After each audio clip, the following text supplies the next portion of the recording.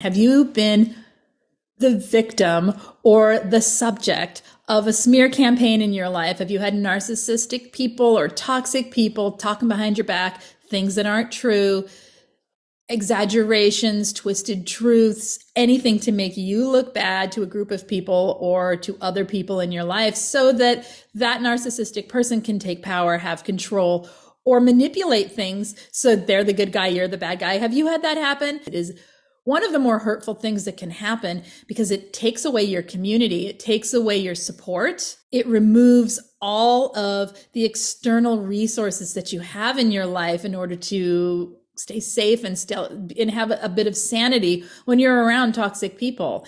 My name is Lise Colucci, and I am here to help you understand and heal from and transform your life after toxic relationships and narcissists in your life. Why do they do it?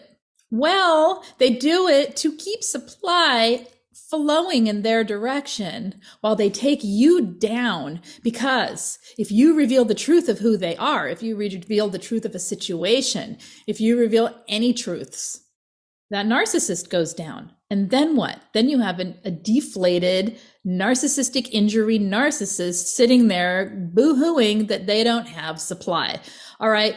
The narcissistic person is cunning and clever in maintaining power. They're cunning and clever in making sure they look good and squeaky clean and everyone else is the problem, or you are the problem. If you were with that narcissistic person and you tried to leave, if you've done something that they don't agree with, if they feel their power slipping, if they are jealous of you, if you work with them and they are trying to manipulate things for power instead of working together, there's all kinds of reasons a narcissist will smear.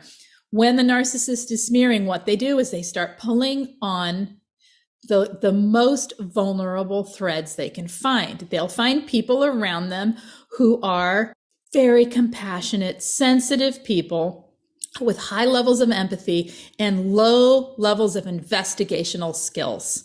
They will, you know what I'm saying, right? People who are so compassionate and they believe the most tragic story before they investigate the whole big picture. They will find people who are emotionally dysregulated or emotionally toxic themselves, or have tendencies to not be able to control or regulate their emotional reactions. And they do this because then they have like a cheering squad, right? Then they have people to do the dirty work. They will pull in, so with the empathic person, they have people to show how amazing they are because everyone knows, this sweet, compassionate person is sweet and compassionate. And if they like the narcissist, well, then the other person must be the problem. And they take the emotionally dysregulated people and they rile them up. They fire them up. They light the fire. They stir the pot, as we've called it, right? And those people go out and start spreading the toxic lies and all of the smearing. They're the smearers of the crap. Okay.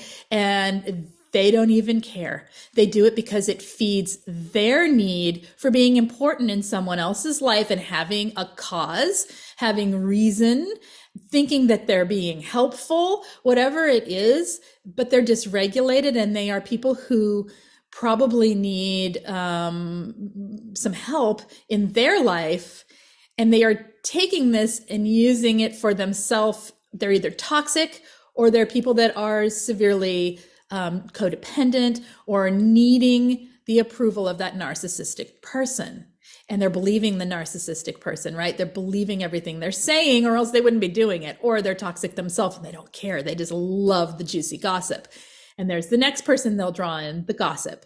They'll draw in the person that loves the dirt. Okay. And that person will go and verbally draw more people in that are just like this. They will draw in the innocent next, the innocent bystanders, the people that don't know one way or the other, and they will preload a narrative against you, right? In order for these innocent people to turn on you before they even know you.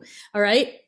This is the dynamic of it. They will draw in people from the past who have had againstments towards you or whatever it is, or againstments towards something that maybe something you believe in that is twice and 3 times removed, right? They will draw in order to smear you. We're going to stop here. And I want you to let me know if you've experienced any of this, if you've seen any of this, what it feels like for you to be experiencing it. If you need anything related to coaching, group coaching, or peer support, check out the information in the main description of every video. And I will be back next time. You guys take care. Bye-bye.